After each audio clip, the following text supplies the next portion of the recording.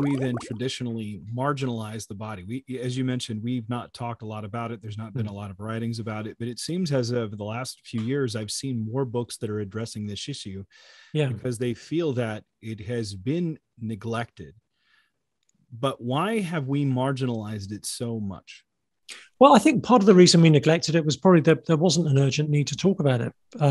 Up until relatively recently, we had enough overlap with our culture about our bodies that we didn't massively need to sort of rethink the theology of the body. Whereas now that we've kind of, again, gone into a cultural period where the body is seen as being entirely incidental to who we are, that actually forces us to re-examine what we believe, and not simply to go with the flow on that. So some of these cultural shifts obviously have not been good or healthy, but they've been actually necessary for the church, because it's made us have to look at things that we had previously assumed and not been attentive to.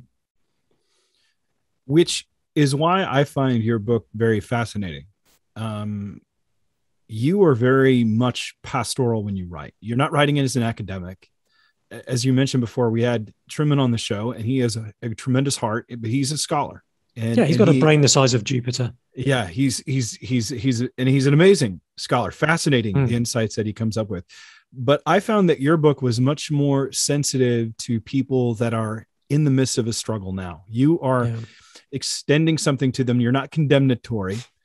You're not pushing them away. You're not just putting them down or dismissing them. But you, as you said before, someone who is within the quote unquote movement, or have been within the movement, that understanding, because that's the sin that you've had to deal with. We all have those sins. We like to talk about in our ministry, we talk about our dent of disobedience.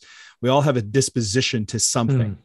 And everyone has it. It's just, what's your dent, and it comes out in different ways, because I know that this issue has been very important to me, having seen it firsthand in family members and friends. And I lived in New England when gay marriage became legal. And I remember being actually at the Boston Commons steps that day when the final vote went through, and it was a very hostile place. There were police officers on horseback. There was a large group of people supporting it, and they were singing Bible songs, which was the oddest, most surreal thing to me. And people are driving down the street, giving them the thumbs up, honking their horns, while looking over to where we were. And we were simply asking for the right to vote because it was taken away from the citizens. And people were giving us one-way signs to heaven. And it was very unpleasant. You could just feel the tension in the air. So to see someone come at it not shouting, because there were people even when we were there that were shouting, that made you feel embarrassed to be a part of it, because it was just, people were responding with almost equal vitriol, and it became much more tense with the police there and everything else. And seeing that, though, really stuck in my mind, because at the time I remember thinking to myself, could be quite our generation's faith alone in a way. I mean, that's pretty extreme, but I knew 17, 18 years ago that this was going to be a dividing line within the church, and it's become that. But to see someone like yourself writing to address these issues and helping people along is quite refreshing.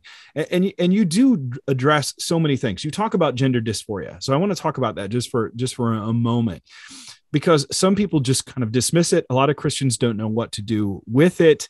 Most people that I know, they just want to put their head in the sand and hope it go away. But we know that it's a real thing.